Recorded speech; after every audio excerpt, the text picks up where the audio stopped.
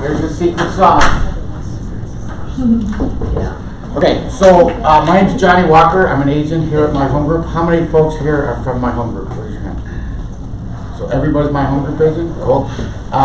One thing I always like to say at the beginning of any class I teach, you guys ever gone to a class and thought, who is this guy and why is he teaching us? It's like, where does he get the gumption to get up in front of us? So I've been in real estate a long time. I was in LO for years.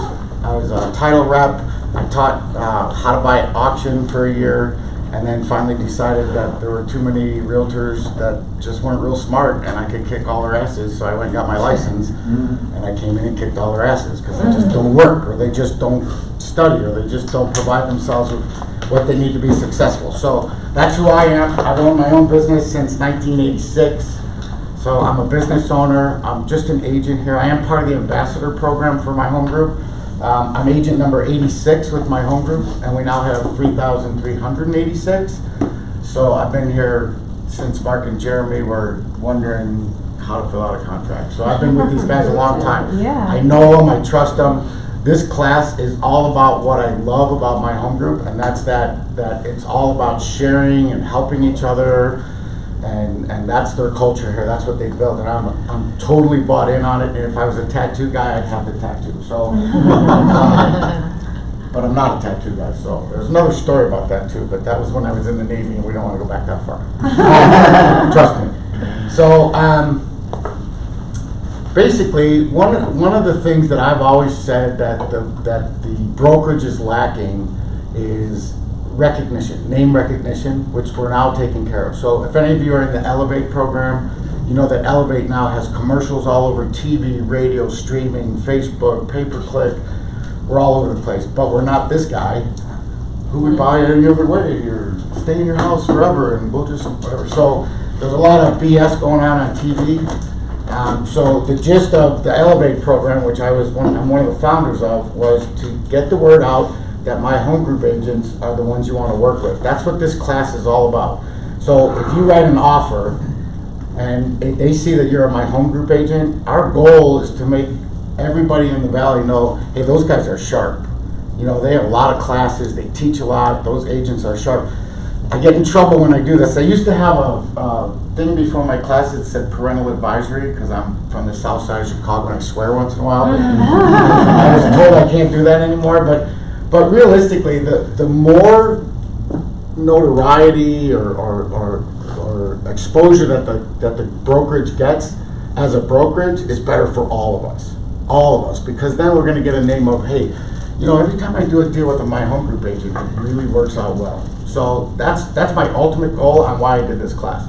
Everything I'm about to tell you today, I actually did. These are not made up stories. They're actually properties that I've closed on. I've had luck, skill, I don't know what it is. Let's call it luck because I don't want to brag. But about a month ago, I had a client, showed him a property at 9:30. I was under contract by 1:30 with no bullshit or extra crap that you got to go through. So it's possible, but it's all about knowledge. It's all about knowledge is the secret sauce, and what you know and what conversation you're having with the other agents. So let me start with telling you that I believe, and this is a big number, I believe 90% of real estate agents have no business filling out contracts. Because if you can't quote our contract, it's 9 pages. It's not that difficult. And the most important page of our contract is what? Page 8. That's where you get to write in what you want. That's where you get to decide how this transaction is going to go. That is the most vital page of our contract without question, section 8, okay? So keep that in mind as I'm telling you guys this stuff, and it'll make sense. So, how do we get our offers accepted? Well, there's a couple different ways. Praying, I have no problem with that. Begging, I'm not big on that. Bribery, like I said, I'm from Chicago, so I'm a little familiar with that. Send some guys, those would be my guys. So My Home Group condones sending guys? I'm just saying these are common methods. And some of which I learned growing up on the south side of Chicago, so forget about it. Quit and go get a job at Starbucks, which I believe there's a lot of realtors should do that. Or be a professional, be prepared. So being prepared is actually the secret sauce. That's ultimately what we want to do. And this is my first time teaching this class, guys, so I'm gonna kind of jump around a little bit, so until I get it perfected, okay? Okay, so have a conversation with your client. So there's gonna be like a audience participation here, and we're all gonna share stuff that works. So talk about real estate basics. How's the contract work? How does the process work? We're gonna go find a property, and right now it's really difficult to get under contract. You gotta make sure that there's a whole nother screen here talking about expectations. So you gotta map out exactly what your plan is, and then stick to your plan. Okay. This is how I work with my clients, and it's working for me. So I'm gonna keep doing this until it doesn't work anymore. Your expectations and theirs. Why I'm the best realtor for the job, what my experience is, and if you don't have a lot of experience, guess what? You got my home group. I went to my home group for a reason. You know, I can get help with anything. So whatever inexperience I have, I've got 3,200 agents that are going to help me get this done for you. If that's the way you got to go, then that's the way you got to go. And how many times have you gotten calls on Saturday, Sunday, Friday night calls? Yeah. You call the broker hotline. Craig's there. There's 8 people on it now. Well, I'm the only one on the agent helpline. Oh, well, you're going to talk to Craig. Yeah, so you're going to talk to Craig, and that's why I asked him to be here. There's a lot. He gets a lot of questions on what should we do with this, what should we do with that, and there's no stupid question ever in real estate. Never a stupid question. The stupid question is the one that doesn't get asked. That's the stupid question. Financing options. Brian's going to talk to you a little bit about HomeWord. I use HomeWord on almost every offer that I write, whether it's to get my other offer, my formatted offer with a traditional financing, or to use Brian. So I use it both ways. If this is the best way, we've got it. If it's not the best way, I got something else. So I know we'll talk about that in a little bit. Okay? Getting a pre-qual or pre-approval. Super important. Super important. Anybody put clients in their car without a pre-qual or a pre-approval?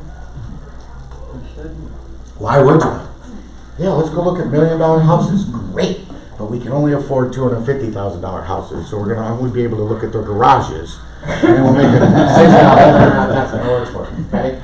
Must-haves and wants. Very important conversation you want to have with your clients. This is all before you guys ever hit the streets. This should be conversations that you have. Timing, super important on timing. I'm going to show you the right questions to ask when it comes to timing with the listing agents. Okay, super important that you get the timing aspect of things done and what tools you have to use. Okay, all right. This is where everybody throws in. I just put up some ideas on here. So these are the questions you want to ask your buyers. Is everybody here working with buyers, or I mean, obviously we'd all just like to work with listings, but everybody's working with buyers, right? Okay.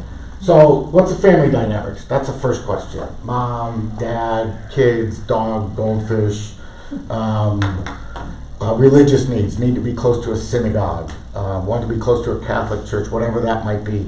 Find out what that dynamic is. Dogs, they have dogs, there's certain places they can't live. Age restrictions, there's age restrictions. There's so many different questions that you want to get under paper, or on paper, so that they can move on, and you're not wasting your time showing properties that have an age restriction when they're 28, right? So it doesn't make sense. Kids, ages, schools, what kind of schools do the kids want to be? There's a school in Scottsdale called Basis. Anybody familiar with that? Really tough to get into. You got to be super brainy. It's like 5 hours of homework every night. Definitely wouldn't have worked for me. But that's all stuff that you want to ask. Other than, 2-bedroom, 3-bedroom, 2-bath, all that stuff. These are other things that you want to ask. What kind of property? Single family, condo? Do they want acreage? What kind of needs do they have? RV gates, workshop, extra room for office, geographical needs, and then I'm going to talk to you a little bit about synonyms in the procedure. So what are some of the other things that a lot of agents don't think about to ask when they're having that first discovery with their buyer clients? Anybody? Within their code of ethics. Before the pre-approval, you're saying? Pre-approval? Gotta have that for sure. Well, yeah, I mean, like, a question you ask before they have the pre-approval? Or you just Yeah, I'm just saying in discovery. So here, I'll add one. What about a single level house? Oh, Or if it's a double level, can grandma get upstairs to the bedroom, or do you have to have a bedroom on the ground floor? Stuff like that. All that'll help you when you're looking. So with the amount of inventory we have right now, which is going up, and I'm gonna make a comment on that in a little bit. But you can really narrow down exactly what people are looking for. My process is always to say, show me perfect. Pool, RV gate, a dog house in the back with an orange tree and a house that's yellow, whatever perfect is. I ask my clients, tell me what perfect is, okay? And then we're gonna go do a search. And when it comes up this, we're gonna say, okay, now we gotta change It's something. negotiable. Yeah, now we gotta change something. So which of these items on this list is non-negotiable? Well, we need 3 bedrooms for sure, and we have to have a 2-car garage, and so then you can narrow it down, and then you can open it up a little bit. Like, okay, well, we really wanted lakefront property, but if that's not possible, then we can move on from that. Or, we didn't want pine trees because they're a mess, and whatever it might be, it can be a million things. So knowledge, I'm gonna go right back to this. Knowledge is power. The more you know about what they need, the easier this process gets, and the easier it becomes to get them under contract, and you'll see that in a minute. Okay. So one of my biggest pet peeves is, you ever get an email from somebody and wonder what FPT means, or SOQ, or ASAP, or PDQ, or cinnamon, like what's a BINSR, what's a COE, what's all that stuff? I can't tell you how many realtors I talk to that are like, they talk to their clients, are like, well, COE is going to be on this date, and we're going to do a BINSR here, there's going to be a SPUDS over here, and they're like, and they feel like, well, I shouldn't ask because I'm stupid. So my process is always to say, hey, look, we're going to have a BINSR. That's a buyer inspection seller's response. So if I say BINSR, that's what it is. But I'll keep calling it by name until they say, we know what that BINSR is. Okay. Close of escrow. Little stuff like that. Remember that we do this all day long. They do it once every 5 or 10 years. So they don't know all these terms. So try to be respectful of the fact that you don't want to make them feel stupid, because they won't ask. Because they'll feel like, oh, but it'd be a dumb question to ask. Maybe I shouldn't ask that. So one of my early questions or comments is, instead of saying you got to go call Paul and get a pre-qual, I like to say you need to have a conversation with the lender to determine what your budget is, because you need to have a financial partner. So Paul's a good one, and so you're going to call Paul and you're going to discuss what your budget is, because you may be willing to make a certain payment a month, and he may say you could make more, but you don't want to. Yeah. And somehow that a pre-qual seems kind of in your face. We got to get you qualified before we can show you something. So I like calling it a budget. I like saying, yeah, talk to the lender about what your budget should be, and then we'll know what kind of properties we can show you. Yeah, we have a slide here to discuss what the different financing options available to you are, and then my way of doing things, I'm like, which of those do you feel sounds best for you? And you give them multiple options. Homeward changed the game for us, for everybody. I don't know if you guys are familiar with Homeward or not, but it changed the game big time. Brian's going to talk about that in a second, okay? All right. There's what I was just talking about the cinnamon. Okay, so if you have a meeting with your clients, a husband and wife, I suggest always on the first meeting, make sure it's both the decision makers, because then you're going to do it twice. Because if you have the conversation with the husband, the wife's going to come in and say, okay, how does this work? And it's like, well, I already talked to your husband about it. Try to avoid that. Try to get both in the room. If you're showing property and sometimes the husband can't be there, that's a different story. But when you're having your initial conversation with any buyer, please try to have both decision makers in the room so that you're starting out on the right frame. And then that's also a good time to find out what's the best way to communicate. Text, email, smoke signal, Insta pictures, chat snap, or whatever, all those things. So hey, that's when you want to ask that, okay? Explain what a fiduciary is. Everybody should know. Oh, do I get a little pointer? If I hit the wrong button, I'll ruin the whole thing, so I won't. Everybody should know the definition of fiduciary. Not only that, I feel that you should have it printed on a piece of paper, so when you sit down and talk to your clients, you don't have to read it to them, just put it on the table. They'll read it, okay? And then as the conversation goes, tell them, I work for you. You tell me, how do you want to do this? You want to look on Saturdays? You want to look on Thursday evenings between 5 and 7? You now have a fiduciary duty to them to do what's best for them as far as their financial decisions, okay? Really important. And then this is my biggest pet peeve, and I love Mark Hutchins like a brother, but sometimes I want to kill him. Because every time I talk to him, he's like this. Oh, yeah. It's like, dude, put down your phone for just a second, okay? That's getting more and more of a big deal nowadays. People are getting ticked off that this thing it's like an instant time suck. It's like you can't go 5 minutes. My kid, if he's not on his phone, I would be scared if I took his phone away. What would happen to him? He would be freaked out, which I did last week. Was kind of fun. Okay. All right. Communication. What's the best way? We discussed that. What's the best time to reach me? This is their expectations. So discuss what their expectations are and how that's going to work with how you do your job. Okay. There's going to be a give and take here. Sometimes they may not want to ride with you in your car. They feel unsafe. Some realtors don't want people in their car because it's unsafe and you don't have insurance if you get something happen. So all those things this is where you discuss those kind of things, okay? Explain what a fiduciary is. Your staff, I have a staff that's an unpaid staff. My transaction coordinator is part of my team, but my lender is part of my team, my title company is part of my team, my home inspector is part of my team, title is part of my team, and those are constants. They change, but not deal to deal. Pardon me, that's my team. And I worked really hard to get the team that I have. I inspire all of you to do the same thing. Try to get a lender that you can work with that answers your phone calls on Saturdays or Friday nights or whatever it is that you need. Interview companies. Obviously, the most important thing is going to be your escrow officer if you're a title, because without escrow, you got nothing. And there's title companies out there they'll send you links to the Cromford report and all that stuff. Find a title company that's actually going to help you find business. That's actually going to be a partner. Same thing with a lender. Okay, lenders aren't in the habit of saying, "Craig, I got 4 buyers. Here you go." It doesn't happen. Okay, but if you have a relationship, it's possible. Okay. Anybody got questions on who else is on the team or you should have on the team? Okay. Please don't hesitate to ask questions as I go. Do you know what the difference between judicial and non-judicial is? So this is a big deal for me. I have billboards all over Chicago touting my relocation program. And when people from Chicago come here, they're blown away that there's no lawyer involved in a real estate transaction. They're like, well, wait a minute, who protects me? I do. Super important that you pick the right realtor and the right title company because they're actually the ones that are going to protect you through this whole transaction. So in I don't know all the states, most of the northern and east coast states are all judicial. In other words, you have to have a lawyer involved in it, which just costs more money, right?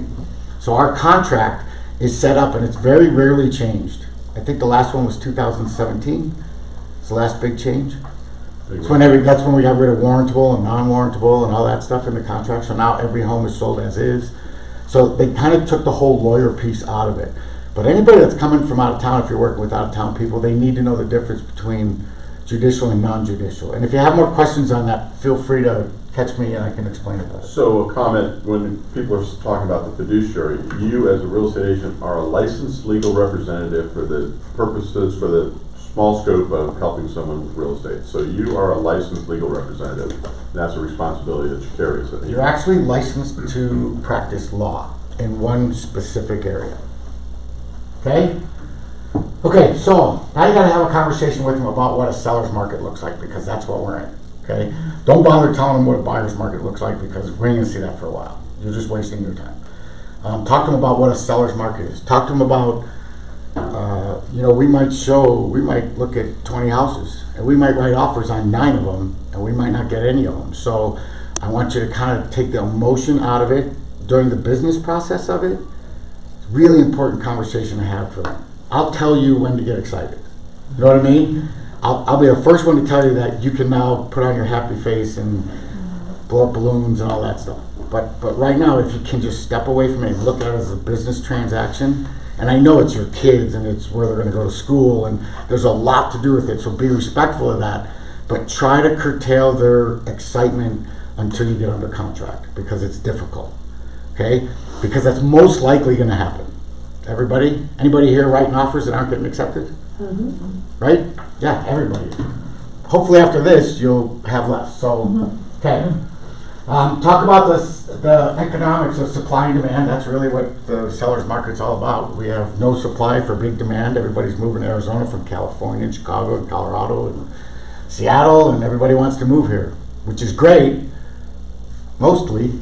But yeah, Arizona's a destination state, so we got a lot of people coming in. We talked a little about the process and make sure that they understand it. Have prepared material for them that backs up everything you're saying. So you're not reading to them. So if you've ever been to a class and somebody says, "Hi, if you are an active realtor," I mean, it's like, come on, you're not teaching anybody anything. So give them stuff to read. Let them, stuff that's not going to confuse them. So all my buyers and sellers, I make a packet for them. And I mean, no disrespect to anybody, but I keep it at like a 5th grade level because you don't know who you're dealing with, but you want to make sure they understand stuff. And if they're offended by it, they're probably not really, and they're probably not somebody you want to work with, to be honest with you. But anybody here fire a client? Last week, I fired a client. I was like, yeah, I can't help you. You have to. No, I don't. Okay, prepared materials, buyer's guide. Buyer's guides are great. Title companies can provide those for you, and they can co-brand them, so your name and picture are on them. Great tools.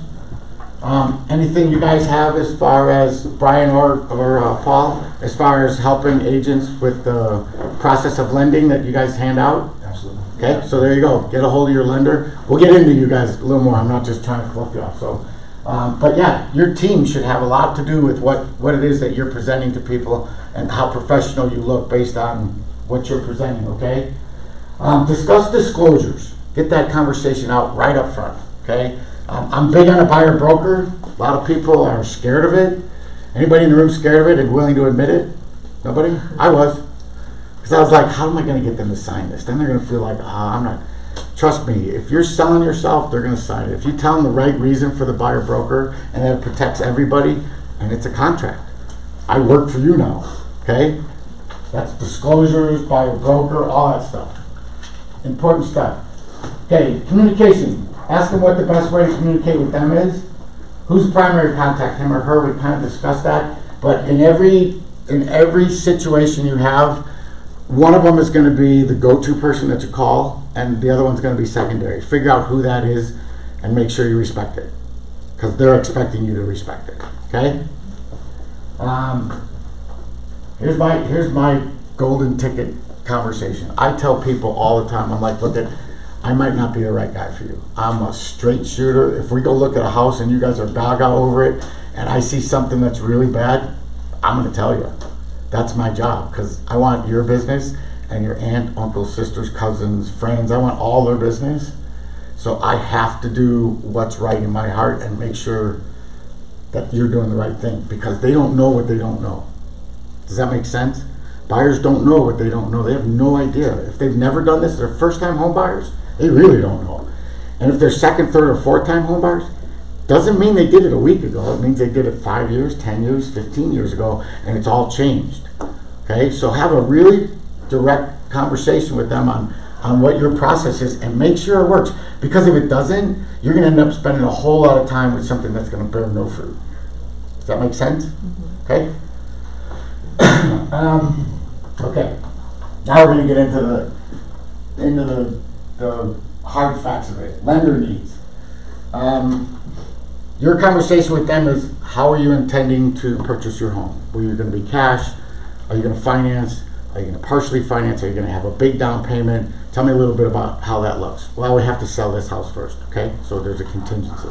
We're going to be out of the country from July 5th through whatever. Okay, those are all things you want to get in your hands before you even hit the streets. All that stuff is important. It's all what? It's all knowledge. The more knowledge you have, the better off you're going to be when you hit the streets. Okay. Then my next conversation is with the lender.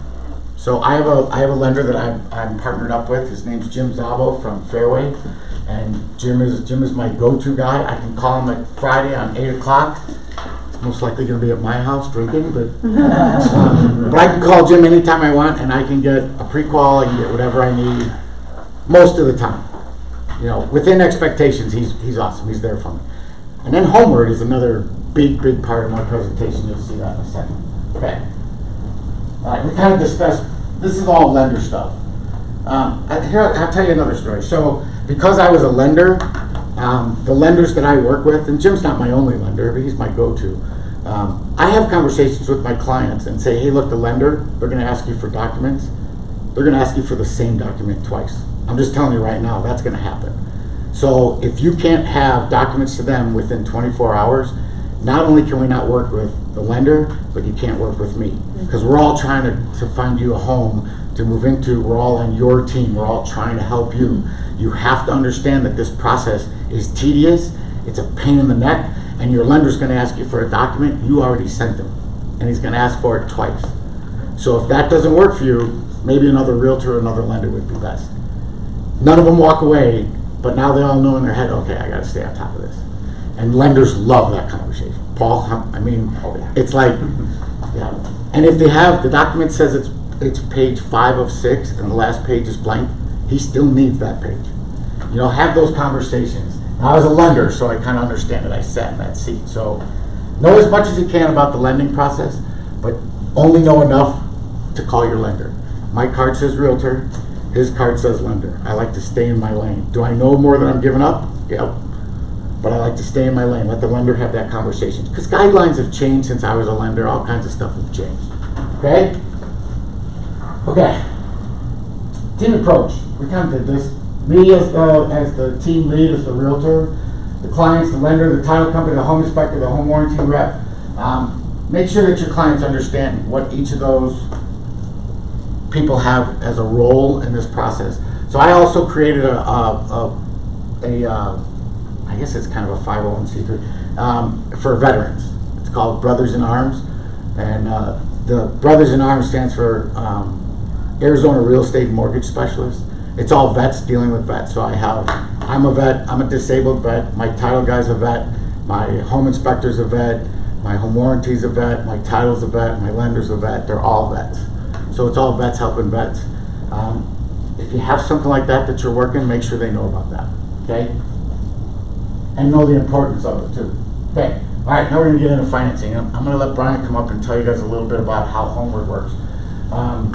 So identify a lender. What are you guys gonna do? We already asked the questions, cash. Have you spoken to a lender about getting pre-qualified?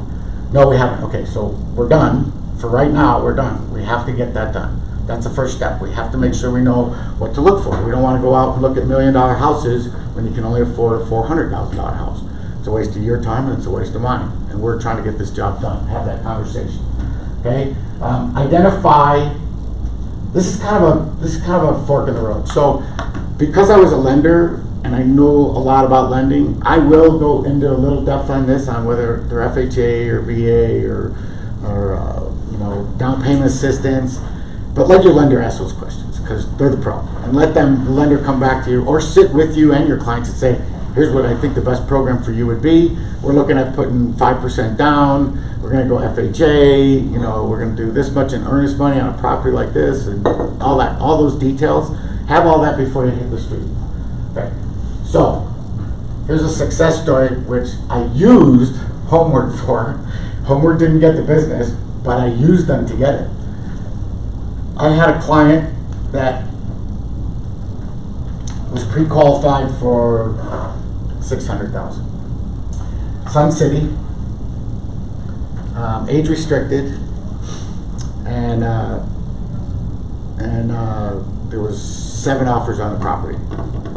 So the whole secret sauce of this class is the conversation you have with the listing agent, without question. That's going to be the most important screen that we're going to talk to. I contacted the seller's agent, had my conversation with her, which we're going to go through, and I said, I actually have 2 different ways I can write this. This is after I got an understanding of what her seller is and what all that is. I said, I could write you a cash offer using a product called Homeward. Are you familiar with that? No, I'm not familiar with it. Let me explain it a little bit. So then I tell them how Homeward works.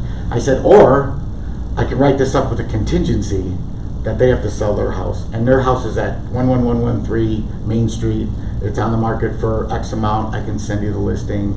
It's not live, but I can take it live as soon as we decide what we're going to do here. Which offer do you think they went with? Contingency. They went with the contingency. Blew me away. Huh. But I offered them both. So now, if I'm a seller's agent, I'm looking at this thing like, okay, I have to do what's best for my client, right? her client wasn't in a hurry to get out of the house. She actually wanted to stay for like 2 weeks afterwards, which we could do that with Homeward. Don't get me wrong. There's a lot of options with Homeward, but it was even better for my client and her client to go with the contingency long after I gave her all the information she would have to look up. So what did I do? I assumed that the listing agent wasn't really sharp.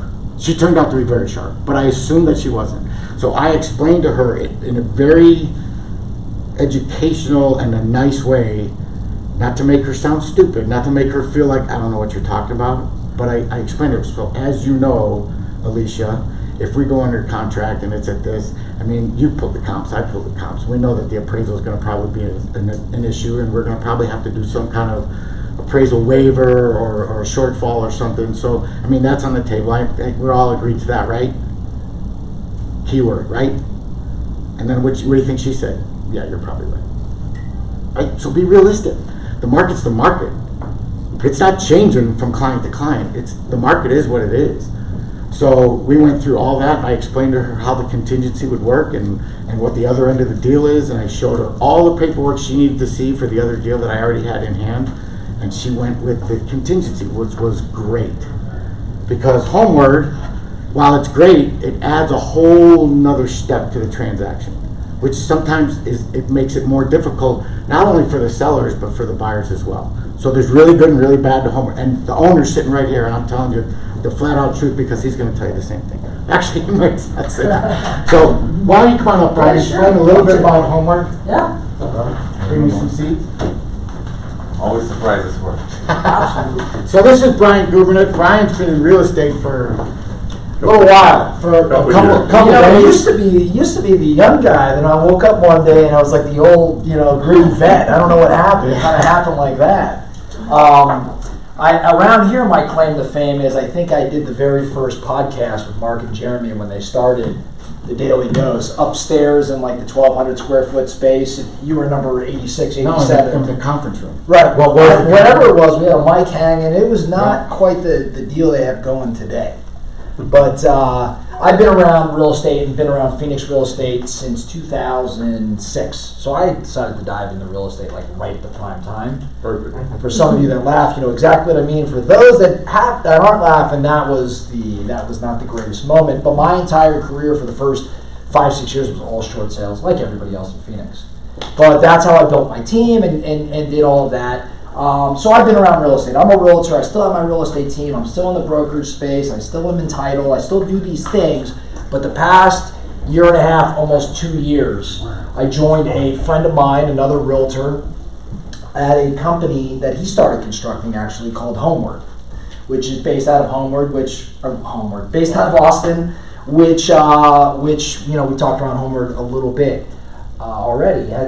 Is everybody familiar with or have any clue what this Homeward deal is about? Okay, cool. Some nod their heads, some not a clue what you're talking about. Okay.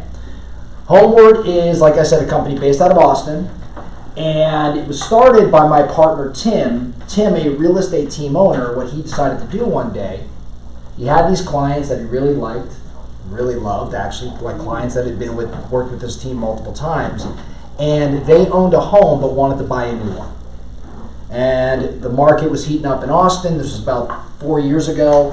Market was heating up in Austin, and they realized they could not go buy that new one and and have this contingency. Their offer wouldn't be taken, and they didn't know what to do. And Tim really kind of felt for him, and he said, you know what?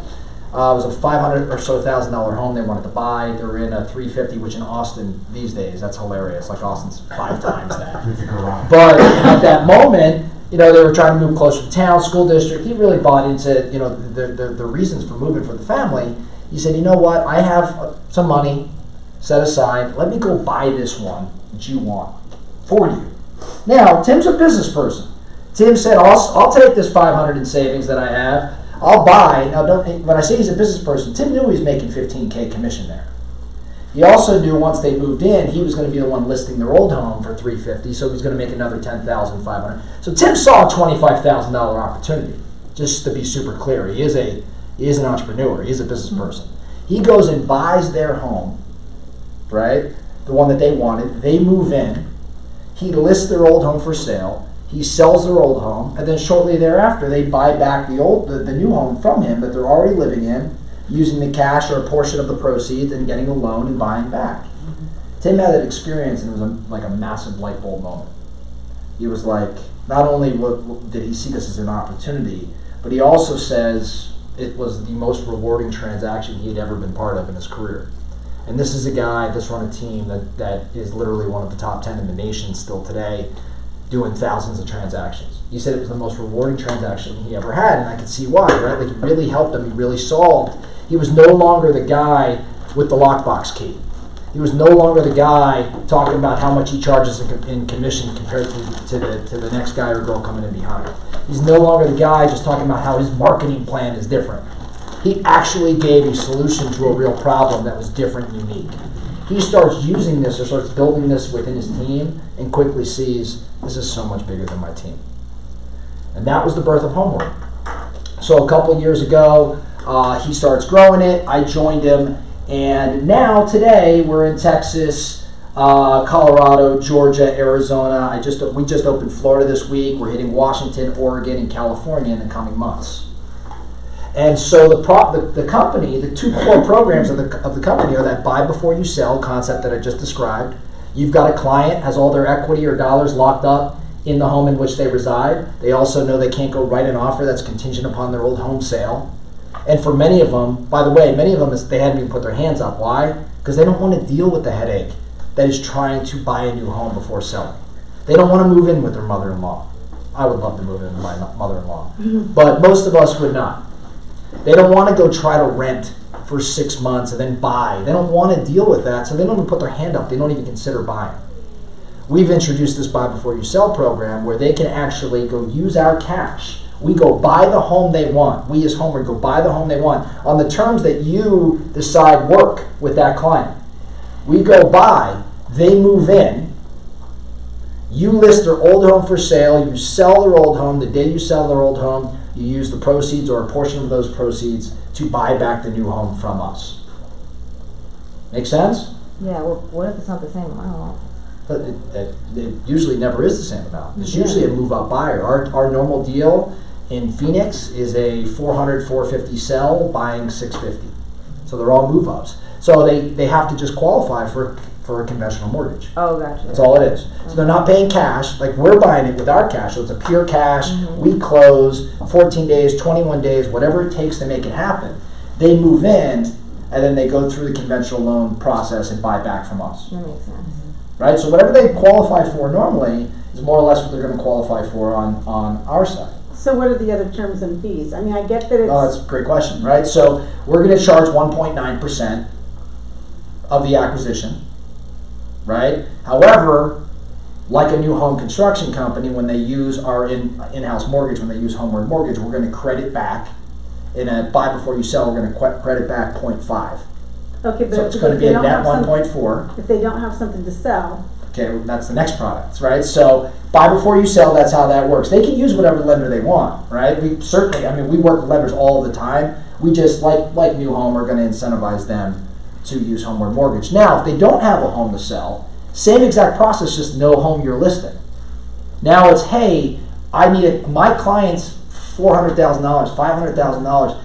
I mean, in Phoenix, 1 out of every 3 offers right now is cash, meaning that if that listing, as you guys can do the math, that listing has 3 offers on it, you can almost guarantee one of them is going to be cash. That's who you're competing with. And in that $400,000 segment, $500,000, you can almost guarantee yourself you're going to be competing with cash.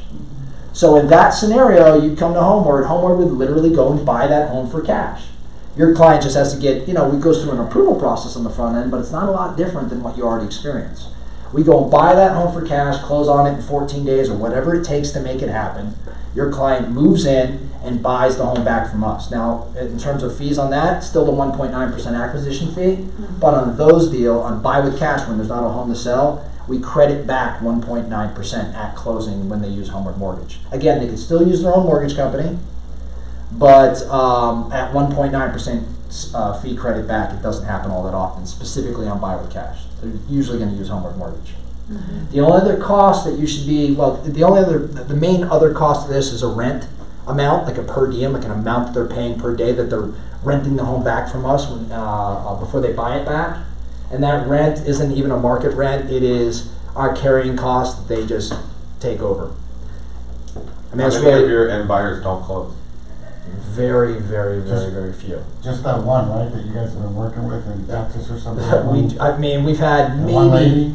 I mean, as we're doing more units, naturally we'll see more, but it's not often. I'll tell you, the only time someone's not buying back is if life really, really changes That was her. between the time that we buy and the time that they buy back. And in that circumstance, I mean, you know, it is what it is. We're going to turn around and sell it, you know, and it's not the end of the world. We are not in the business, though, to be super clear. We are not an iBuyer. We are not in the business of buying homes. But that's not what we do. And you're not a hard money lender. We're not. No. We're literally flat out buying with our cash. And our opportunity, just being transparent, where do we make our money? Mortgage and then title. Mortgage and title. Mortgage predominantly, titles and ancillary, secondary, I'm sorry. So for you in this room, so as we're talking like today's topic, right? Like that's a great program, great programs. But what Johnny was saying, which I love, you might think this is crazy that I say I love this. The fact that you're getting to the table, that you're having more conversations, that you're sitting in front of clients and acting as a true consultant, leveraging Homeward's products, but maybe not using them all the way through is awesome to me. That's phenomenal. I love that. Right? And my thought is, as a realtor myself, like this is and I think this is where the agents that get it really excel. This is a massive lead generation opportunity. This is a massive lead conversion opportunity. Believe me, I want to do more business with you. To be clear, I am a business person too. However, I do believe that when you're talking to your SOI, or when you're on the phone calling somebody, or when you're holding an open house, and you talk about, you know, someone walks into your open house. This is a good example. Brian, you just broke my rule. What's an SOI? Yeah. Sphere of influence. Sphere of influence. Sorry, my bad. Sorry, Mark. You're the man. I tried so hard. I'm teaching it. I tried so hard not to go with acronyms today. Man, I just get rolling. But what I was going to say at an open house, right? I mean, who's held an open house in here before? Okay, who's thinking about holding some open houses at some point? Okay, cool. So the old realtor script, someone walks into your open house, and you let them walk around, and then you make the joke, okay, you ready to buy this one now? And everyone's like, ha, ha, ha, ha, you know. And they say no, and you're like, okay, well, what didn't you like about it, or what would you like to see in your next home? And then they describe it. And then you say, here's the hook, you say, okay, cool, if that home was on market right now or came to market today, are you ready to go buy it? And what happens a lot of the time is they say, well, we already have our old home, we'd have to figure out what to do with that, I don't know if I want to deal with that. And we as realtors, historically, traditionally, what we do is immediately try to pivot to a listing presentation. You know what? I should come take a look at that home that you have to sell. Why don't we sit down, we'll talk about value, I can tell you how. That's the way we've always done it. Well, what's really cool with Buy Before You Sell, for instance, that program, is instead of using that script I just used, the traditional one, instead we're saying, Oh yeah. Instead we can actually now say, hey, you know, what if that home did come on market and you could go buy it for cash before selling that one that you currently reside in? Would that be something we should be talking about? Well, I don't have that kind of cash. Yeah, the answer would be, what's the catch? Yeah, we should sit down and talk about that. That's always it's what's the catch? Yep. That it always is. What's the catch? The reason we do not do more business, the number one reason we do not do more business, is because what we do is unconventional, both to the consumer Right. and to the realtor. Realtors actually, you know, wrapping our heads around this concept. It's not as clunky or as challenging as you think. There's an additional step or two, right? It's different. And a lot of times our deals end up being, well, I wanted to go try the traditional route first because it's kind of what I know, right? And then it becomes a very reactive versus proactive. So what I'm saying here in this scenario is the most effective agents that we work with are those that are proactive in generating more business with the tools. You know, I just hope you go get more at-bats and we get some opportunities. But I want you marketing the heck out of it and leveraging the heck out of it to get in front of more people. Let me add one thing too. Remember too, like what Brian's saying, when you're having that conversation with a prospective client or whatever, all of a sudden you became very, very valuable. You're not just some realtor that can show them a house. Right. You're actually part of their process. Now you're part of the family. You're bringing stuff that's going to help them. You got to leverage that. This is a leveraging tool and I use it all the time. And I know, Brian, you want more business, and I want more business. But this product makes you look like a hero. You're like, oh no, I truly believe you get more at bats and you get more opportunities to trickle down. It'll all take care of itself. So I'm obviously not a lender, but if I have a client who is pre-qualified, it was odd how I got this client, but anyway, they're completely pre-qual. They qualify for $670,000. They don't want to go that high. They only want to go in that difficult price range, $350. that's when you get religious. But, we're gonna find something. absolutely. But their lack of knowledge is, well, I don't want somebody else to run my credit, because I work with a broker. I have a very, very tight connection with a broker, and we wrote an offer Friday night, and the listing agent called me at 5 o'clock on Friday night, and he said, well, I tried calling the lender. This is their lender, not mine, and she didn't answer. It's 5 o'clock on a Friday night. He's having drinks. Yeah. I don't know what to tell you. Yeah. I said, well, I can go ahead and try to get a hold of him. But at that point, I explained to my buyers, I said, this is exactly why I was hoping that you guys would talk with my lender, because I have a very tight connection and I can talk to that person 24/7. He was in the Dominican Republic. I could talk to him. So their fear, and I'm guessing it would be the same thing with this situation, is, well, we don't want somebody else running our credit. And I try to calm their nerves by saying, look, if it's all for one purpose, purchasing a home, it's one hit. Well, it doesn't matter if there's 10 of them. And Brian has more good news for you on that thing too. It's not a hard pull. Sorry. Yeah, we're not hard pull until they commit. We're going to fully underwrite them when we get the process rolling, so you know who you have. I mean, we're going to do more underwriting than your traditional loan process, because remember, we're buying a home. The risk, Right, so our risk is a little, so once they go through our process, they're pretty darn solid. Yep. Right, so I guess the point I'm trying to make, and I'm talking around the core products, but I really truly believe, I firmly believe this, I'm not saying it for a fact, and Johnny, you've been nailing it today on this exact thing. We as realtors, if we're going to be successful, especially in this market that's shifting, I was looking at Cromford as you were talking, and it's crazy. Like, if you read Cromford and just see the changes that are occurring every day, please, I'm not saying this is 2006, 7, 8, 9 again. It's certainly not. But things are changing dramatically. And you factor in all of the technology and disruption that our industry is seeing. We as realtors, the only way we're going to continue to survive and thrive is if we maintain and honor the relationships that we have. The best way for us to do that, I believe, is to act as a true consultant. Again, we are not sitting across the table anymore just talking about what we charge in our marketing plan. We have to function as a consultant. And in my mind, what does that mean? That means instead of sitting across the table, you're sitting on the same side of the table. And you're opening up your menu of services. And you're saying, hey, here's the different things I provide. We could go the traditional route. Here's what that would look like. I've got this partner that I use that we could go buy cash and you buy it back from them, and here's what that would look like. Here's what renting may look like. Here's what, dare I say it, the iBuyer path may look like. I think we have to be educated around all of this and function from that perspective. That's how we win. That's how we differentiate ourselves. And that's why I think you start talking around these cash programs, because they are a differentiator. They're a difference maker. Your brokerage has truly embraced it, which I love. I mean, you're a phenomenal partner, right? I wish all agents were as proactive as this office is being, because I think those that are proactive with it, they create a larger database and ultimately over the course of time win the game. All right. That's so I would add something here. So for those of you who don't know, so I like Paul. He's awesome. So I hate that we keep talking about other lenders, but I am going to talk about other lenders. My wife is a regional manager. My son is a loan officer for another company.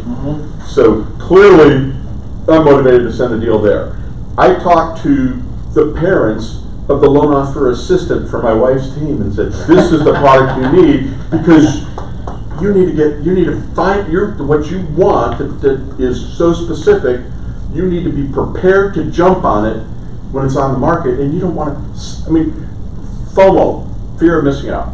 FOMO is biggest motivating factor you have, fear of missing out. So you need to convince your client that they can get rid of the FOMO, because they can go buying their dream house the minute it comes on the market but they have to be prepared by talking to the second lender, Homeward. Right. And Homeward does a full qual, not a pre-qual.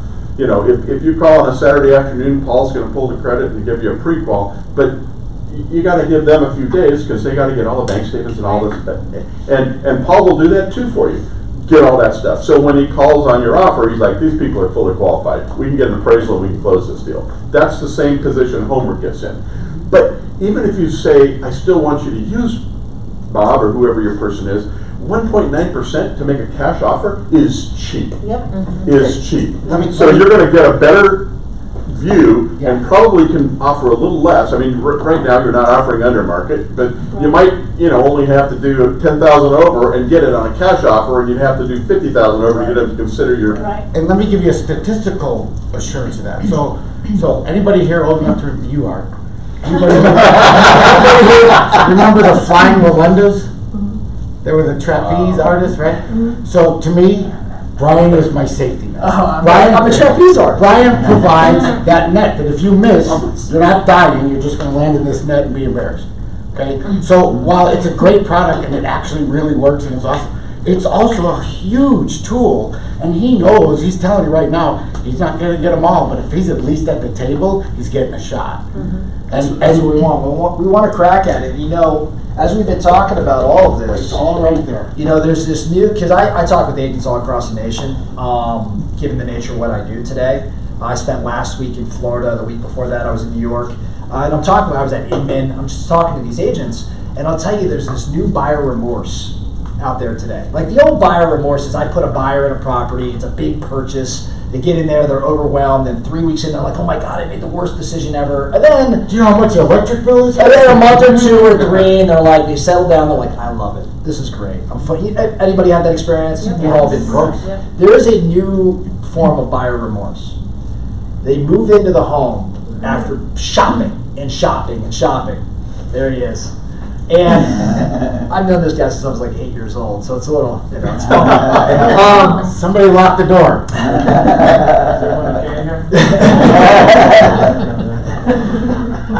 This buyer, they're shopping and shopping, and they finally get a home, and they move in, and they're not excited, and maybe they never get excited. Why?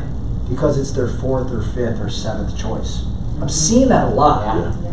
They're like, okay, fine, we're happy we got a house, They're but it's settling. not that one in the school district with the pool. And then it's forever. Oh, well, if we were in that house, we would be. And I'm seeing it, and it's kind of it's comical in a sense to talk about it, but it's real. Like that pain is real, and I'm seeing that a lot. So I think it's our job to continue to do everything we can so that form of buyer remorse never comes about. Right? The other form we'll work through, but regretting a home purchase, that's a tough one. That's a tough one. Okay, don't go far, because we still have more Okay. conversation about Homeward, okay? So you touched on it a little bit, but because I've tried to push out homework to other people, other clients, the biggest wall I have is a 1.9%, and you said if you go with your lender, then you get some of that back.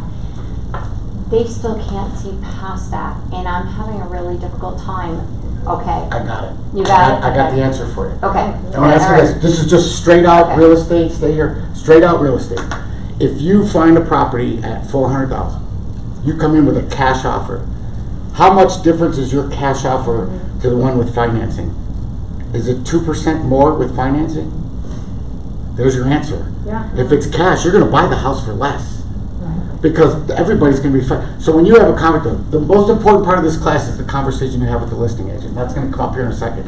But if you're buying a house with Homeward, I guarantee you, you're paying at least 2% less for the property because you're cash than you would be if you've got financing. Because financing is a question.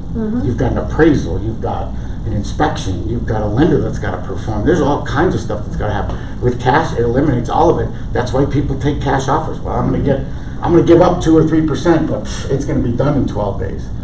And I've done it. I've actually sat with clients and said, look, if you use Homeward, this is what we're going to offer. And I would assume you're probably going to get the property at this, But if you use conventional financing, it's probably gonna be this. It turned out to be anywhere from 3 to 4% more. That's exactly the what I share. I mean, that's wonderful. That's the secret sauce. The other thing to net- consider, like in our market here, appreciation's been about like I said, I was looking at Crawford. It's been about 23%, a little higher in different areas. So let's call it for 24%. Almost 1%. What's that? 9% a month, magic. I mean, well, I mean, that, you know where I'm going with it, right? So you could spend the 1.9, credit it back, so 1.4 net today, or you could spend the next 6 months shopping and watch the market go up another 12%. Now, is it going to do that over the next year? None of us have a crystal ball. I think we'd all agree, though, appreciation is going to continue. So whatever that amount may be, if you wait 2, 3, 4 more months, that cost of 1.4%, net 1.4%, is going to be significantly less than the appreciation opportunity you'll lose. Make sense? Okay. So I think between those two things, that's typically how we see it play out. Yeah, it's awesome. Guys, educate yourself on the, and Kristen said, we got stuff here, printout, that explains it all. Kelly can send it to it. We've got so much information. All of you with access to, does everyone have a dashboard, a Homeward dashboard set up? No. And that's why I want to chime in real quick, and hopefully everybody's staying for the mastermind too. Brian's going to be here, and we're going to gonna be here all day. Yeah, he's hanging I mean, I didn't know I was staying, but I mean, I'm going to say now. He's staying.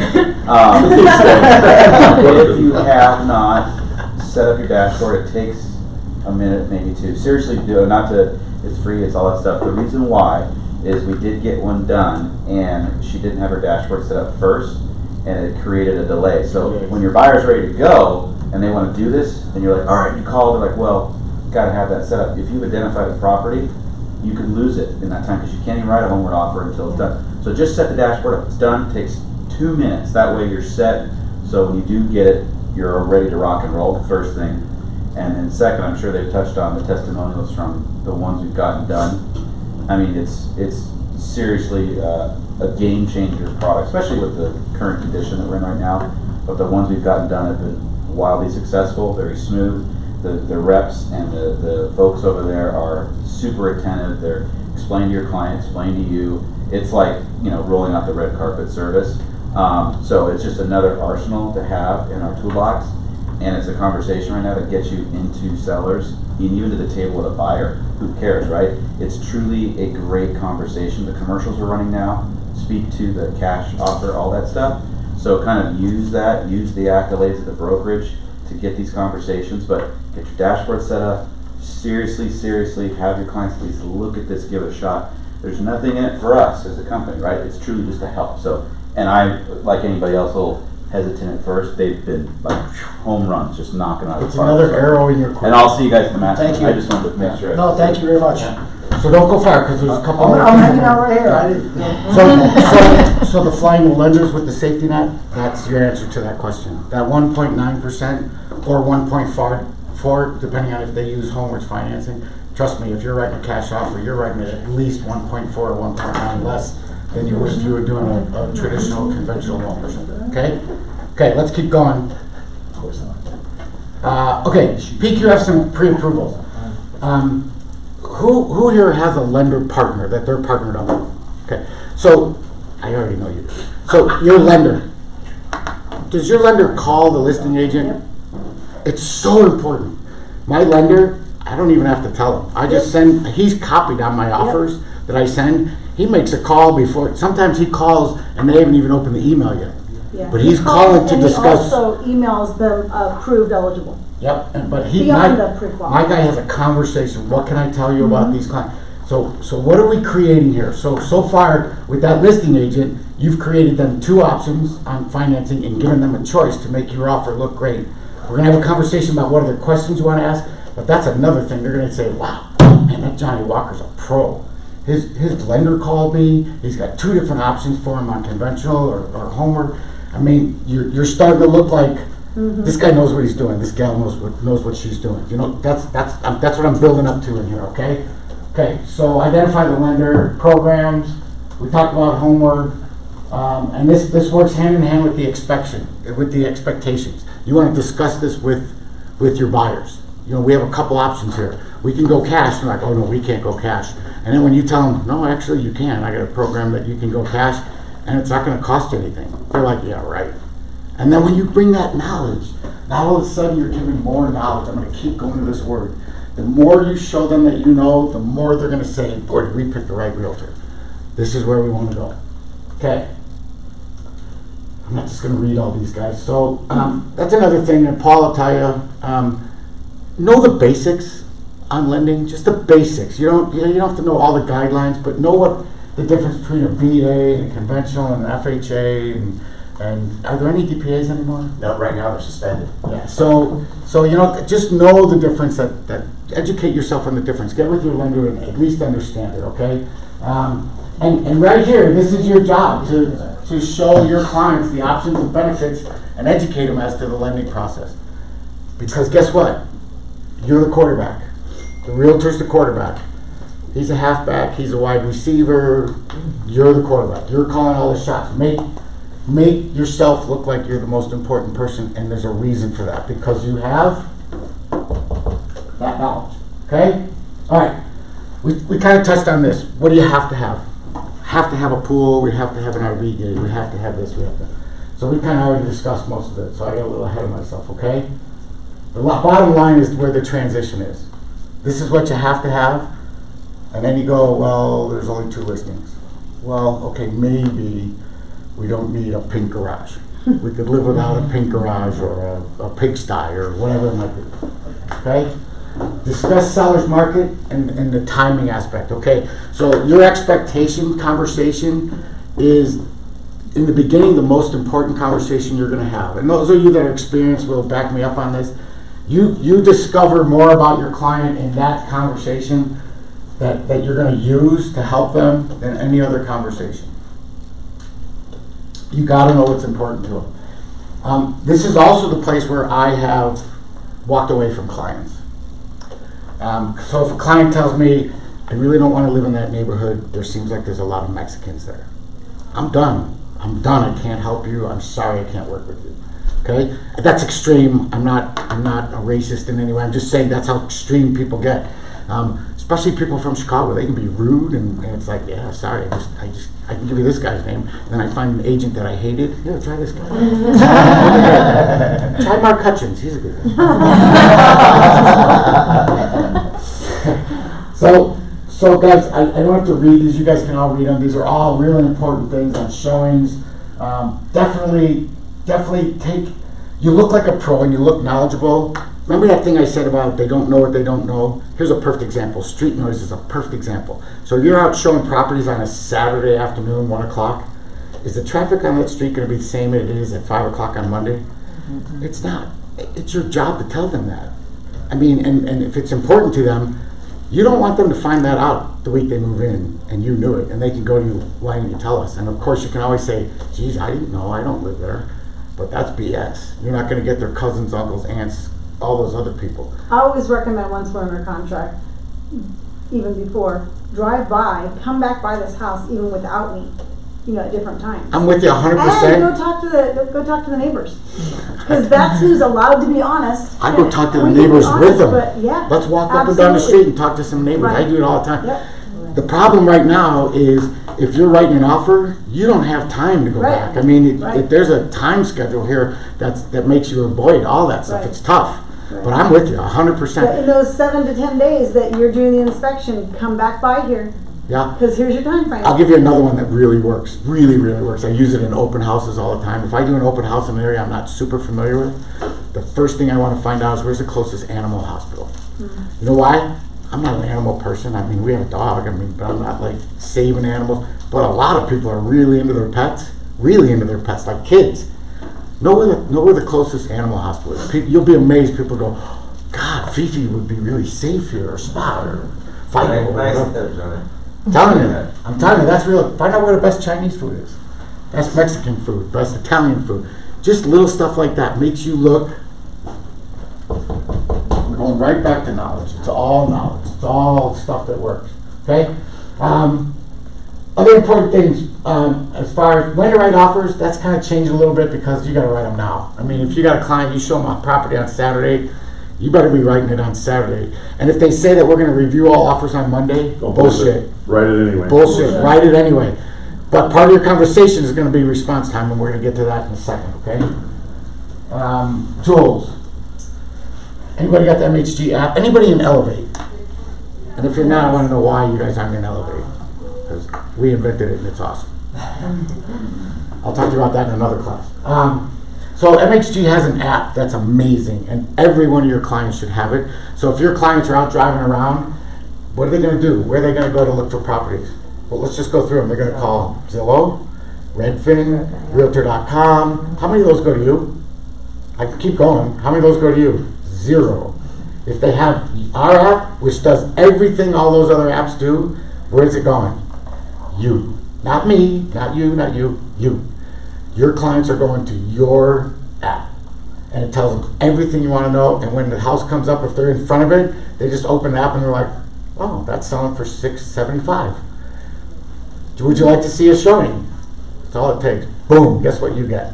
These clients are in front of this house right now and would like to see it. If you can't do it, you can't do it. But at least now they're calling you and not Zillow and I can't say his name because it's probably like I'm not supposed to, but this guy. Okay? Doing recon in neighborhoods. So there's a tough call. So if somebody calls you and you live in Glendale and they're like, hey, we really like the Mesa area. Is that an area of expertise for you? How many people are going to say, no, it's not, you should call somebody else? No. I'm not. I'm going to go recognize the area. I'm going to go scout it out, at least know what I'm talking about. I had that happen yesterday. I have a client that's trying to decide between Glendale and Chandler, or Gilbert and Chandler. So I called an old buddy of mine and said, I'm going to ask you a simple question. What's the difference between Gilbert and Chandler? And we talked for half an hour. And I'm writing notes. Stuff that I didn't know. I mean, I know a little bit about Gilbert. I know a little bit about Chandler. I know that Chandler's all about Intel. And I know that Gilbert's made a huge change, and it's all about the Mormon faith. And there's a lot to know about that. But I found out some really good stuff because I got a client that's going to be looking at there start next week. Dude, it's all your recon. And what does that give you when you do that? Everybody? Knowledge. Talk about that best word. Did I spell that right? Mm-hmm. Okay. Okay. Now this is going to be the okay. This is the meat of the class, guys. You got a PQF or a pre-approval or whatever it is that you need. Read the listing. When I say read the listing, I mean read the listing.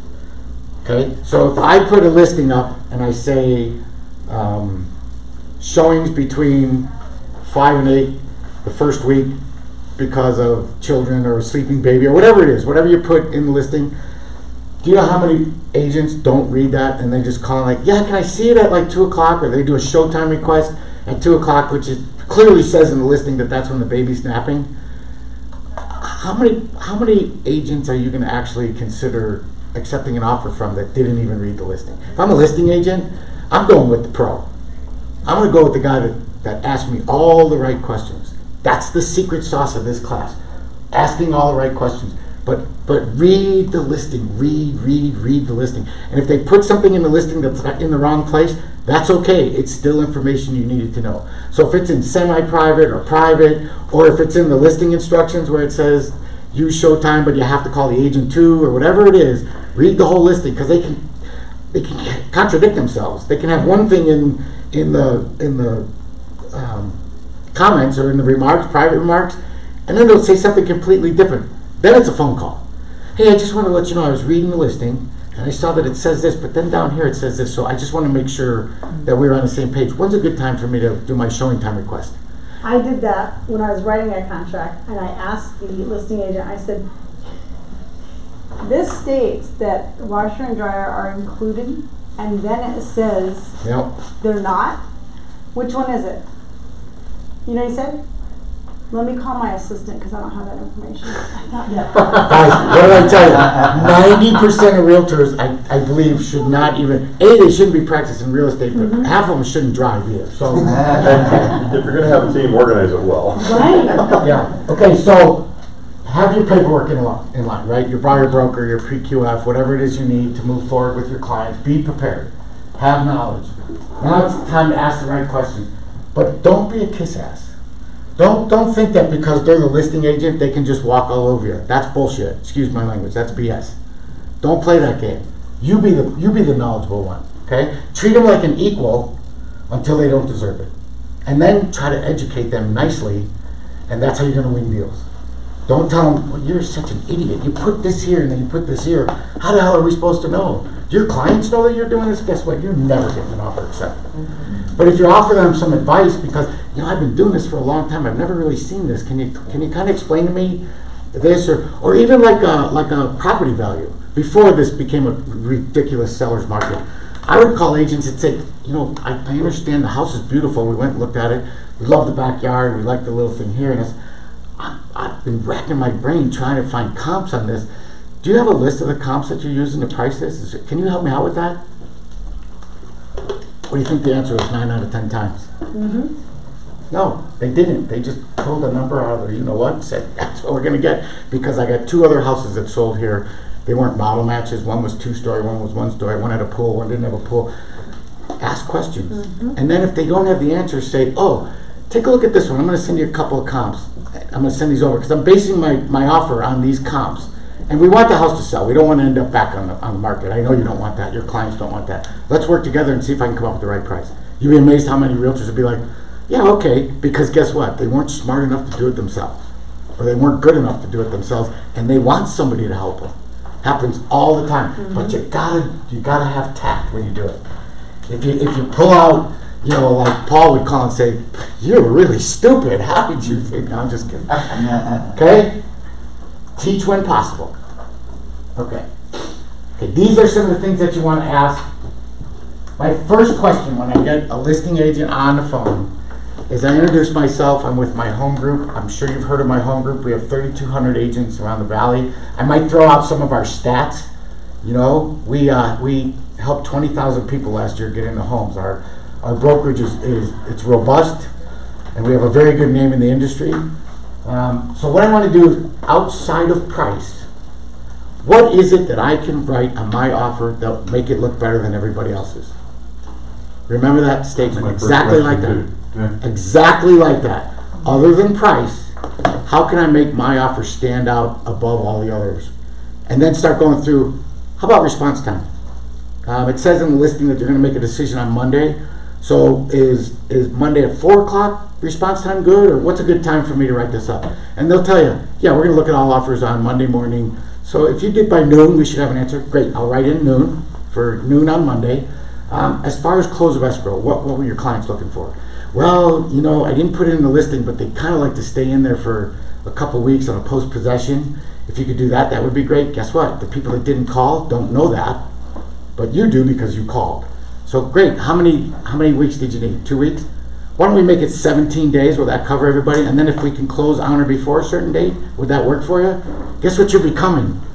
Just in this conversation, you're becoming, that's the guy I want to do business with. This is very good for my client. If they're truly standing by their fiduciary duty, everything that you're saying makes sense to them. You're helping their client.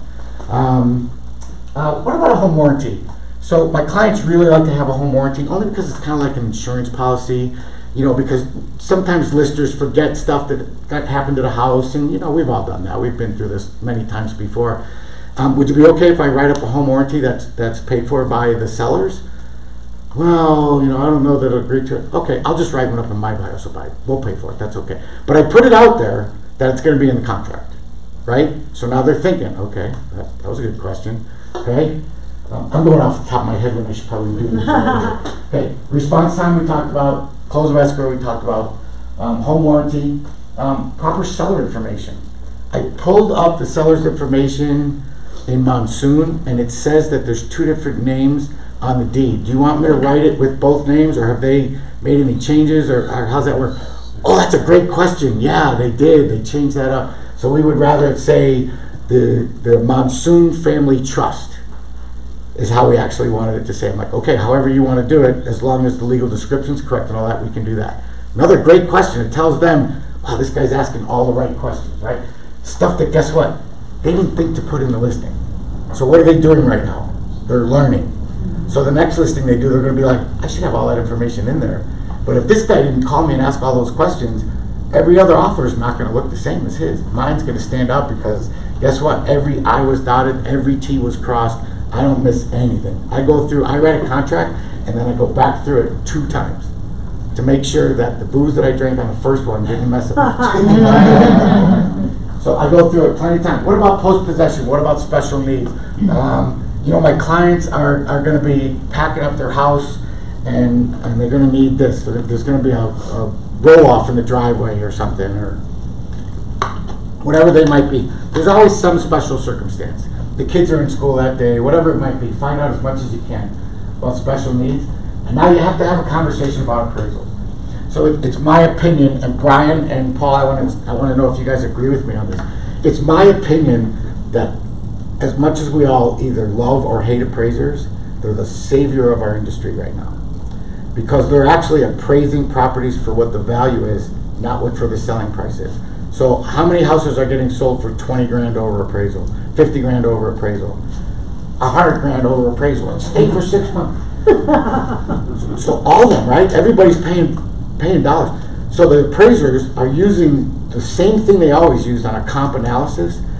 Okay, they're looking at what the sales price was, what the list price, and what the sales price was, and they're actually comping out properties that they're using as comps to back up their numbers. So that's what's keeping our industry a little bit honest right now. You know, yeah, I know the house down the street sold for 50 grand more. That's because the guy in California that sold his house that was as big as this room got 2.5 million, and he didn't give a shit how much the house cost. Here's 50 grand after, I just want the house. Okay, so appraisers are keeping us honest. Very important to have a conversation with the listing agent as far as appraisals. So I took this property, we're writing up an offer, I pulled up all the comps that I could. I actually called my appraisal friend, my appraiser friend, and I asked him what he thought about this. Here's the number we came up with. I'm not asking you what number I have to have in the contract, unless you'd like to tell me where you think I should be. Pause. Okay? Try it. You never know. You never know. There's people that'll tell you. You know, I mean, if I'm asking all these questions, you'd be surprised how many people, well, this guy's really sharp, and this is the guy I want to do business with. You know what, Johnny, we've got 4 offers, nothing with cash. One of them's this, one of them's that, but, you know, they're all like 10 grand over asking. Well, now I know where I gotta be. I gotta be 15 grand over asking, or 11 grand over asking. But I'm asking all the right questions, because now all of a sudden, this guy wants to work with me because I'm gonna be the best solution to get this done. Okay? Hey, title company, talk about your title company. Right now you have to say, I saw that you had in the listing you'd like to use Barbara from XYZ Title. I understand that. Let me ask you just a quick question. Is she good communication-wise? Because we're going to definitely, both of us are going to want somebody that communicates really well. And what's the best way to contact her? Have you done business with her before? Because you and I both know the title's all about us. Neither of our clients really care what title company it is. And I say that. And some of them say, well, I do because it's my sister. Okay, but it's still about you, because now it's just your sister. It's not about anything other than, let's get the best escrow officer. Is this who you use all the time? Yeah. Tell me why. Ask questions. Oh, she's great because she always answers back this. Great. I have one similar, but let's go ahead and use yours. I've even on the one that was a contingency, I used the same title company on that one as we were doing on the other one, and I never used them in my life. I called, asked some questions. Sounded like she knew what she was doing, but I felt it was best to have both deals in the same place, and it was in the best interest of my client. Did I want the title guy that helps me get business? Did I want him to get it? Yes. Where's my fiduciary duty? To my client. So I had to do what was right by my client. Okay, based on this conversation, I'm looking forward to working with you because you're a pro. This is where you compliment them. So that whole don't be a kiss ass thing goes out the window on the last okay? So this is where you kiss a little ass, okay? Just a little. You sound like a pro. I'm looking forward to this. I don't know about you, but every deal we write, we don't go out and write 5 offers on a Saturday because we saw 5 houses we want. We only write offers on properties that we expect to get to close of escrow. So if I didn't think that we could get to close on this property, you wouldn't be getting an offer from me. My team, we don't waste our time. We don't fluff offers. We're really straightforward. As you can see, I'm asking you all the questions that we would need to know that we can get to close of escrow. Because ultimately, that's what both of us want, right? And what both of our clients want. That's the secret sauce conversation. But unfortunately, a lot of agents out there think it's a competition between because they're 90% Exactly. shouldn't have a real estate license. Mm-hmm. That's why you have to sell this to them. You have to teach them. Well, I'm sure you know, even though you know they don't know, I'm sure you know that if this doesn't get done, you're gonna have to go right back on market, and look at how many properties are back on market. Go to the MLS. Right. Look how many back on market properties are. You know what most of those are? Those are all the iBuyers. Mm-hmm. Or people that buy from Alaska and then come down during the inspection period and go, it's a dump, I don't want it. Okay? So I'm telling you that this offer is legit. My clients are here. Don't do love letters. I'm just telling you, don't do love letters. There's two reasons for that. A, it could be a racial thing. If you say my clients are Muslim and they're from, all of a sudden they can make a decision, and if they don't get the house, those clients can say, well, we didn't get the house because we were Muslim, or because we were Mexican or Irish or black or whatever that looks like. So I don't suggest doing love letters. I think it clouds everything. You can tell, you know, it's a great couple. It's their first time. They got a couple kids. They like the school districts. They're really interested in the property. Keep it really basic. Try not to get too deep into that. And I hope nobody's taking offense by what I just said, because I don't mean it that way. Just protect yourself. Protect yourself. Code of ethics will bite you right in the ass. All right. Nobody else seems to be living by code of ethics. Pardon me? Said nobody else seems to be living by the code of ethics these days. Okay, so remember the first thing I said? Let's make my home group agents the one that people always say, those guys are sharp. That's the gist of this whole thing. Those guys are sharp. And the more we do that, the more all of us get our offers accepted. Or, so I don't know how many of you guys know what 72 Sold's plan is, and I'm probably not supposed to call them out, but I'm gonna tell you right now what they do. You ever notice that they have an open house for an hour and a half? Yep. That's it, right? Do you know why? Because they have to. The house is already sold. They sold it to another agent in their office. It's already done. So all those hundreds of people that are going out there, what is it? It's just another ad. It's not on TV, it's not on the radio, it's not on a billboard, it's not the Sun sponsorship, it's not the Cardinal. It's just another ad to get people in and say, what's your name? That's all it is. The house is sold. They sell it to their own agents. 95% of the time they're sold. Really? I was looking at one on the MLS and I noticed that it wasn't on showing time. They don't use showing time for that reason? Well, they do, Honest to but God. they blocked it all out. They blanked, I just saw that yesterday. Honest to God, yeah, they'll block out a whole day Yeah. and say no showings available. Mm-hmm. Guess what? And then it's closed before the next showing available. Because it's sold already? They already sold it to somebody else in their office. Well, and I actually have a friend who works for them, and I just asked her, I said, so what is the technique? And when they first meet their seller, they ask the seller, they don't do homework either, they ask the seller, what's your drop dead price? What's the price you want to list this at? And that's what they do. And then they take that information, they go, hey, Mikey, there you go. Yep. It's exactly what they do. It's horrific what they're doing. Honestly, God, it's horrific. So there's more to that than meets the eye. Because the Elevate program, we're working with a media company, so we understand how media work, how they buy and all that, which I never knew. I'm a realtor. What do I know about advertising? And the media company that we hired explained exactly how all that stuff works. So we wanted to do a Super Bowl commercial for MHG, and guess what? The companies that we wanted to run it with, I don't know if it was ABC, CBS, NBC, whoever had the Super Bowl, 72 Sold wouldn't allow us to run it because he's the official sponsor of the Cardinals. So we got nixed out of it. And then politicians, political ads, they pay big money. So where do you think we go on our ads? Sorry, Mark Kelly already bought that spot for $1 million, and your 20,000 ain't gonna cover it, pal. So, yeah. Okay, these are really important conversations. I really appreciate your time. I'll text you once I have the offer and all accompanying documents. Very important what I just say. You're gonna get a complete package from me. You're not just gonna get an offer. You're gonna get everything that you need. There's gonna be an appraisal waiver. There's gonna be a contingency. There's gonna be a solar doc. There's every doc that you need is gonna be in there when I sell it to you. When I send it to you. Are signed by my clients and in your email. I will call if I have any questions while writing the offer. Thanks, I look forward to working with you. Do I call them while I'm writing the offer? Sure. Right, what do I ask them?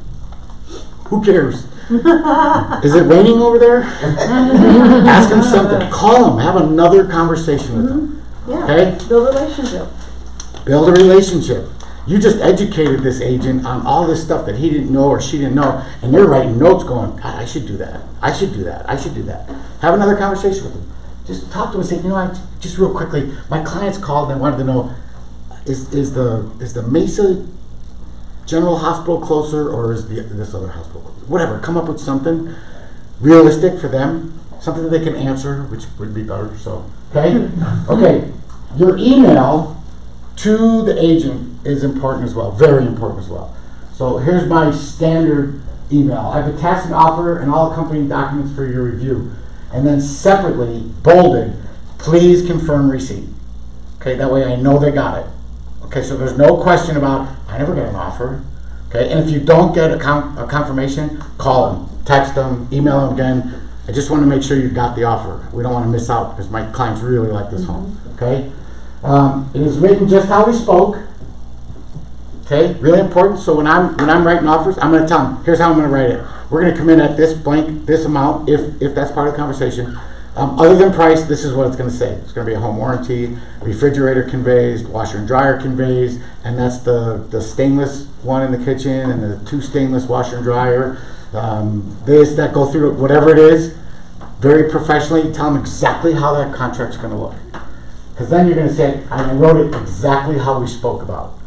There's no changes, there's no surprises. How many times do you think people write offers and all of a sudden something's a little bit different in page 8 where you get to write in what you want, okay?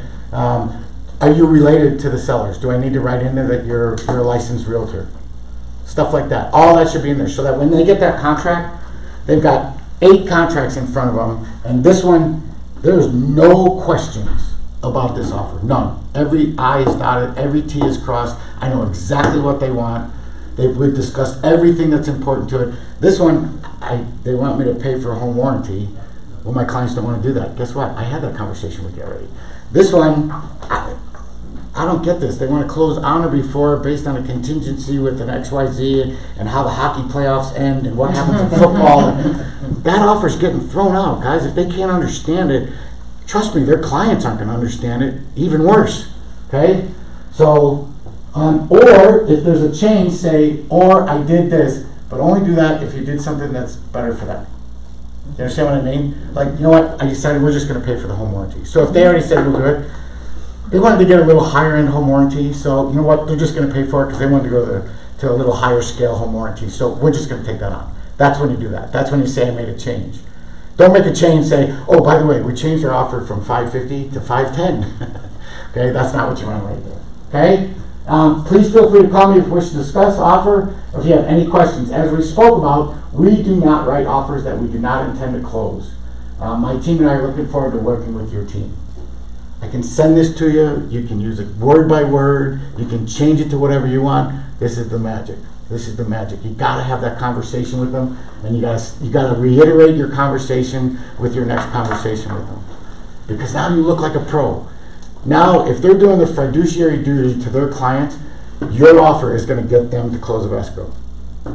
Okay, there's very little doubt that your offer is going to get them there. If it's price, and if they only care about price, you might get out. But if they care about getting this to close with all the little I's dotted and T's crossed, this is the conversation, which all of them should. But there's always sellers that are like, hey, get me $750, and I don't care what it looks like. I want $750 out of it, and I'm paying you $5. You pay the other guy. That's what I want. I'm a numbers guy. This is all I care about. Okay, those are the ones you can't necessarily do.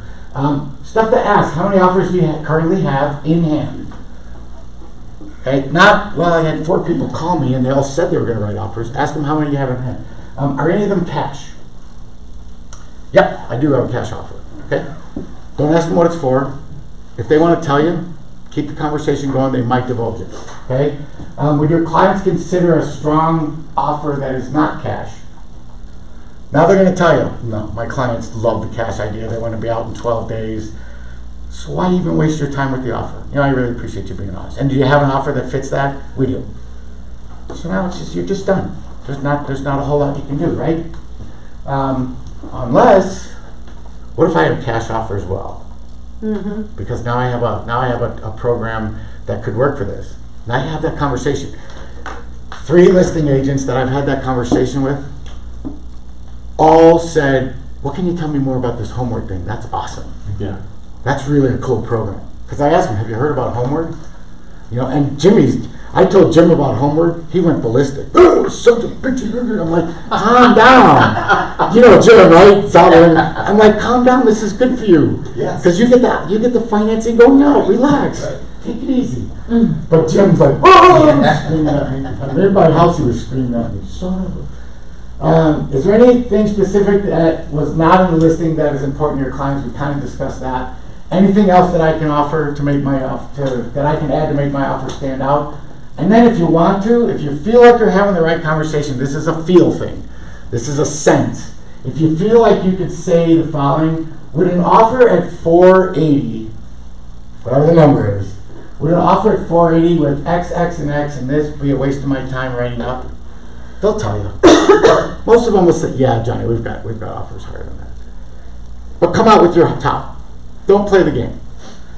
Make sure your clients know. Tell me what you're willing to pay for this property, and I need to know what that number is. Not like let's go and we'll see what, Right. because that's done. Negotiations are done. They're going to make a decision on what we write on that paper. You're not getting a second chance at it. You're not getting two swings at this ball. So give me the number. And to be honest with you, if you have a conversation with your clients, look, if you buy this property that's at 460 and you offer 480, within 3 months you're going to make 20 grand on it anyway, because everything's going up 21% a month anyway. So yeah, I mean, how far off are you? You're going to have a little more cash to come in because it may not appraise. Then again, maybe it will appraise. We don't know. It might come in under.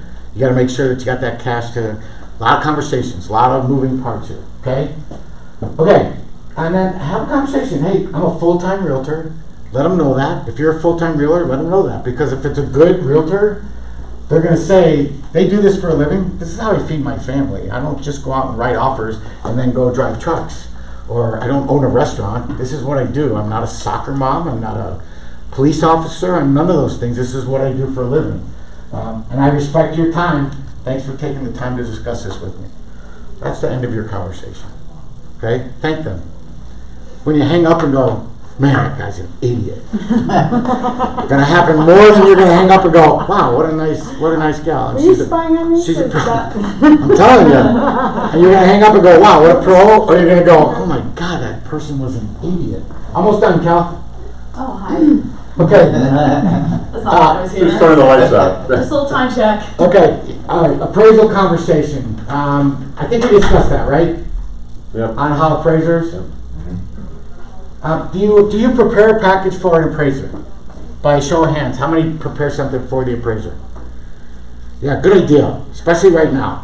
And the reason is I just what's that guy's name? John Joseph? Jay Joseph. Jay Joseph. I just took a CE class, and I asked him straight out in the class. I said, Jay, how many times do appraisers turn down a package from a realtor that because they think they're trying to sway them in some way? And he goes, very rarely. And I was like surprised. I was like, because whenever I talk to an appraiser, I'm like, hey, look, I know my card says realtor, yours says appraiser. I did some comp work on this. Can I send it to you, or can I meet you at the property and give it to you? Your job is your job. I'm not going to get in your way, and you're the boss. I'm not an appraiser, but I think this might help you with, and you might not like my comps. You might like them. How many appraisers do you think actually want those? I only had one who literally said, I want nothing from you. Yeah, and then they're like, who do you think you are, realtor? I'm an appraiser. You know? It happens. Offer though, and then if they say yes, put together a binder with a picture of the house and the address and the square footage and as much information as you can, and print out your comps and make it like, here, let me do your entire job for you, you jerk. Take out the you jerk part. No, but horses. it's helped lately though, because there's been so many that told me like it was helpful because of everything that's going on in the market and how difficult it is to get just straight comps anymore. There's like so many things going on, and just because it was easiest for me to see it laid out that way, I did an Excel spreadsheet and emailed it over, like the different thing, and he was like, that was super helpful. And I mean, luckily, we were able to get it where it needed to be, but it was just like, and I was representing the buyer, so a lot of times they were surprised that I was working with the seller's agent to help the situation, but at the end of the day, my buyer was like, I want the property. If it means I gotta pay $5,000 more versus $25,000 more or whatever, like it's still helpful. Do you want to take it another step? Try this one. pull a comp that's not a comp yet. Yep. So I did. if you see a property that's Yep. UCB, call the agent and I say, did. hey, I'm trying to buy a house down the street, and the appraiser's letting me help. Can you just tell me we're not going to come in after if this falls out and we're just trying to get this comp done. And most agents will tell you, yeah, we're under contract for $459. Well, what I agreed to also was to share what I had done with them, so Right. that in case they ran into any issues, because they took the time to talk with me about it, and it helped because she sent me an email after, 2 different times this has happened, sent me an email after saying, thank you so much for sending it to me, it helped us get where we needed to. Yeah. So now everybody's won. And I'm going to go right back to Yeah. you're helping them be a professional. Yeah. You're just helping them. And all of a sudden they look great because you made them look And great. the appraiser did say, hey, look, technically we can't use that one, it hasn't closed yet, like, but it's good for us to know. Yeah. And I'm like, you do with it Absolutely. what you want, but, Yep. That's it. That's the whole deal. So what's the secret sauce? Communication. Knowledge. And it's all what you can get out of the listing agent. Your conversation with the listing agent is absolutely imperative that you perfect that conversation. That's what I Can you meant. go one slide back? Sure. Thank you, Rachel. Thank you. I can send this to you too if anybody wants it. Yes. Yes. Just send me an email and I'll send it to you. Was this helpful? Yes, very. Give me your email. Well, everybody except you. I'm not. No, I'm just kidding. So, guys, seriously, what the one point I want to stress here is conversation and knowledge and all that stuff that we went through. But this brokerage is all about this. I'm an agent here, and this is working for me. Like it really works. I've done this time and time again. I think the most offers that I wrote with any client was 5, and that was my fault because I didn't put the brakes on it in the beginning, and I said, we're not doing that anymore. So I'm maybe 1 or 2 offers, and I'm getting stuff accepted. First time, just get the other agent to believe in you and make sure that you pat them on the back a little bit. That's where that little kiss ass comes in a little bit, And if Well, they, Homeward's gonna be a big difference maker for me because the last 3 clients have lost out to cash deals. telling you, it's a godsend for us. Mm-hmm. And And if they do that once, now they'll listen to you about Homeward and call and Right. get the mortgage app done. Right. yeah. Any other questions? And that takes about 3 business days, so you gotta have a plan ahead. You can't have them decide to do that on Saturday. Right. Just so I want to make sure that everyone knows.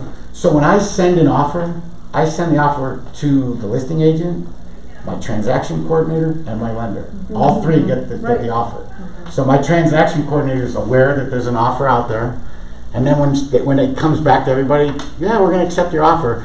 There's 3 of us that have to go woohoo instead of just me, and then my transaction coordinator is on it. Yeah. I do say something about my transaction coordinator in my email. Judith has been with me for this long. She beats me up all the time to make sure I dot every I and cross every T, and she's my right arm, and I couldn't do it without her. And then 9 times out of 10 they're like, "Hey, can we talk to her?" I'm like, "Yeah, of course you can," because she does such a great job. So, Yeah. but they got to be MHG agent. So, anything else?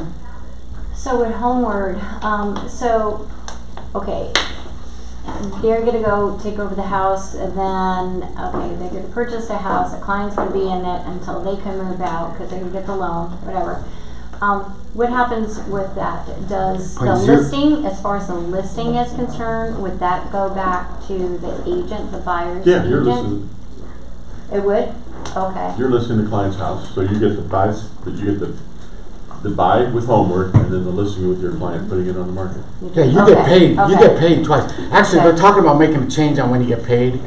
I think they- Homeward used to pay when the lease you buy period it, was buy it. over, but now I think they pay the realtor when they close. Okay. That was a change they just made. So yeah, Homeward's great, but really, and I said this right when Brian was in here. I use them as a tool. It's a leverage. It's leveraging too, and he has no problem with that because he's going to get some. Here's one thing about Homeward that you got to be really careful of, and it was something that I found out. Luckily, I thought of it before it bit me in the ass. Sun City has a $3,700 fee. Capital. So if they buy it, they have to pay that, and then when you buy it, you have to pay it again. So that's a double whammy. So that was a place where Homeward was like, yeah, because trust me, the HOA, they're charging it. They don't give a crap Okay. what you're And doing. DC Ranch would be the same thing. DC Ranch, Half a same thing. percent. So you got to be careful with that. Yeah. okay? And one more question, do they have limits as to where they purchase the home? Because I have a client that's in Florence. And I don't, not that I know of. I mean, they're in several states now, so, Okay. so just so you know, they're dollars, they got lots of money to buy houses, Okay. so they're not backing off. We put them as the purchaser. Yes, you write the contract, they send you instructions on how to write the contract, and you fill it out the way their instructions are. But you write the contract exactly the way you would have written it for your clients. Yeah, when I- Home warranty, Right. don't change anything, because that's exactly how. So you're the other gonna- thing the other thing is during the inspection period, so the question always becomes, what happens if the house then, we get 60 days down and it's not appraising? Well, the protection